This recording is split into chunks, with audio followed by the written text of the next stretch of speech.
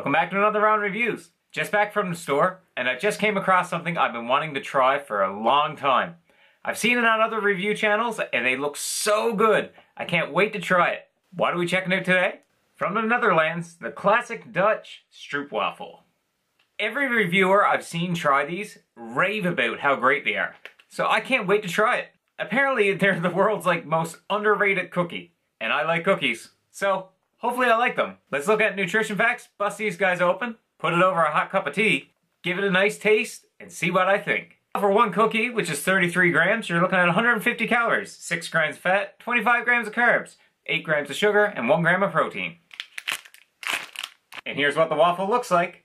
Nice waffle on top, and then we have a delicious looking caramel filling. I'm gonna lay this one on a hot cup of tea and let it steam to soften up, and I'll try another one without being steamed, just to get both sides. Let's give it a few minutes. In the meantime, let's just try the regular one. So this one has not been softened or anything like that. It's looking pretty good. I got a feeling I'm gonna like it both ways. Let's hope for a nice caramel taste along with the waffle. I'm thinking waffles and syrup, so I got a feeling that's what it's gonna be like. Just a delicious little cookie. Let's give it a go.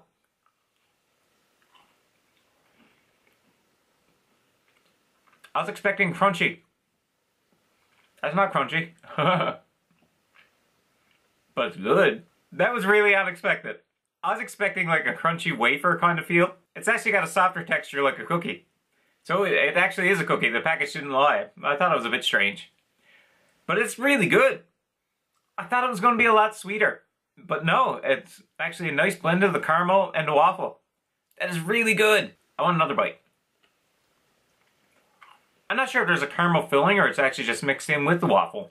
Either that or it's just seeped in through. Really good. Not overly sweet, which I like. But the texture is unique. I like that.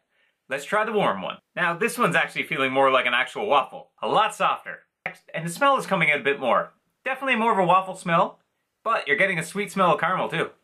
I'm excited to try this, guys. Here we go. I enjoyed it just plain, so I got a feeling this is going to be awesome. Let's try it out.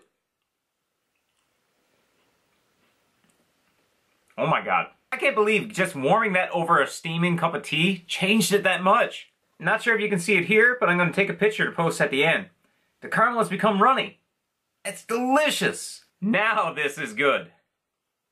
What a great level of stickiness, like a syrup kind of waffle. This is awesome. The waffle itself becomes a lot less like a cookie and more like an actual waffle. And that caramel melts a little bit. Guys, if you have these available and you have not tried these, you definitely got to give them a go. I'm not surprised because everyone raves about how delicious they are. But the reviews don't give it justice until you actually try it. I'm glad I got to try it. Not as sweet as you'd actually think, but such a delicious blend of flavors. I guess where it's typically a breakfast sweet, it wouldn't be too sweet, so it kind of makes sense. What does Ron think of the Dutch snack Stroopwafels? He likes them. He's going to give these an 8.5 out of 10.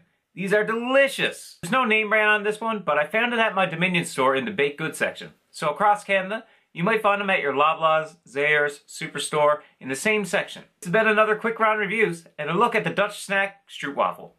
See you guys next time. Strooperman!